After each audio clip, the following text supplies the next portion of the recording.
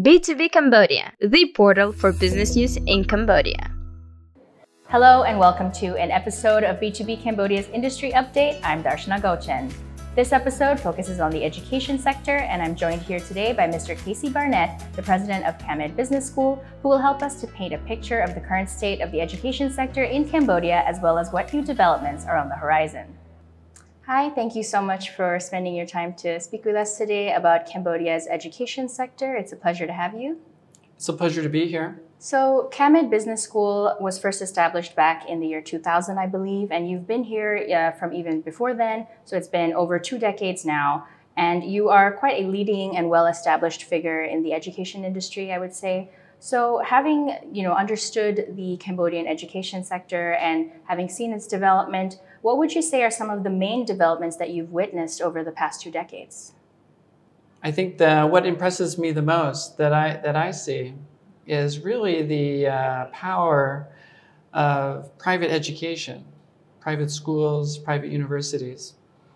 And because of the openness of the Cambodian government to allow and encourage investment in private educational institutions and private schools, now we see private schools in every small town, in every small city.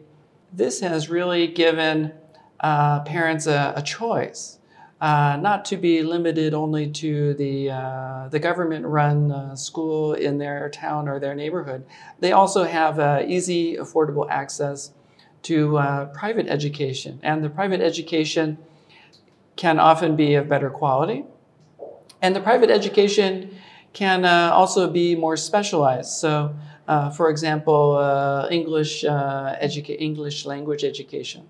So it's possible for students now, increasingly since the year 2000, to study Cambodian at the Cambodian school in the morning and study English and other subjects in the afternoon. The young students, Cambodian students who have graduated from high school, who come to me in higher education, they are speaking fluent English, they're so smart and talented, and this is really a result of growth in private education.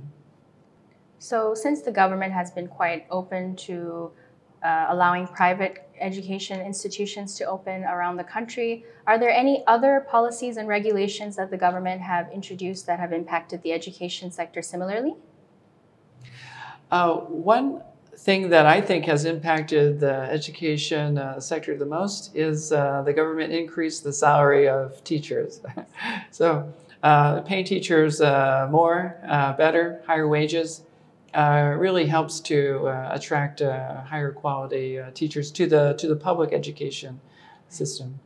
A second area where the government is doing a great job is in quality assurance. So they've developed accreditation standards and accreditation process to review and monitor private schools as well as public schools. Could you expand a little bit on the main trends that you've observed in education, and also maybe what those trends might be responding to in terms of like economic development and things like that? English now, and increasingly, it's almost become a necessity. In Vietnam and Thailand, it's not the case. So in Thailand, you can really speak Thai in the workplace and you don't need English. And in Vietnam as well. But in Cambodia, really, it's a necessity. I think it's because Cambodia is a small, open economy, a small country, open. So I think it's going to be always the case that we really need to have strong English skills here in Cambodia.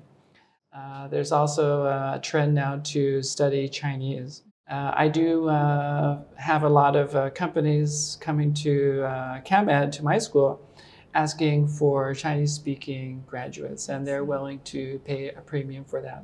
We see that in the market there is a growing demand for accounting, tax, auditing, finance graduates, especially auditing, tax, and accounting. But in 2016, there was a new law on accounting and audit that was issued in 2016. And in the past, just the past several years, The accounting and auditing regulator has been enforcing compliance with accounting and auditing standards. And this is something very new.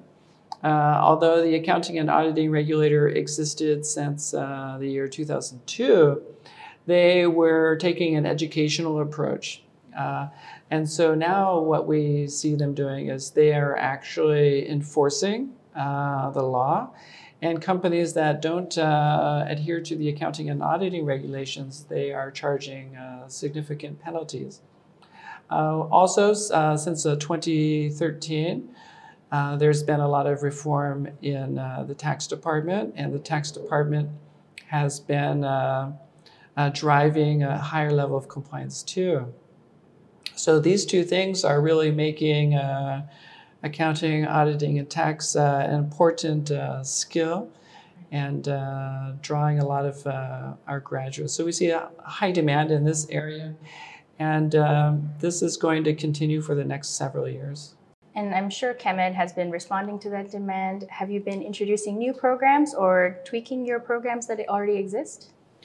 We have a process of continuous improvement. We followed a process called outcomes-based education. We are ensuring that our curriculum is reflecting the needs of employers. So constantly throughout the year, we are meeting with employers, we're surveying employers, formal and informal meetings to get their input to revise our curriculum. We've introduced an advanced taxation course. And several years ago, we introduced an IFRS for SMEs course, for example. And one thing that we're doing more and more is the work our students do now is work in the real world. So we're not requiring students to do long, boring research papers that might be written by AI. We're having our students go out in the real world to prepare accounts and to prepare a financial report for real business in Phnom Penh, in Cambodia.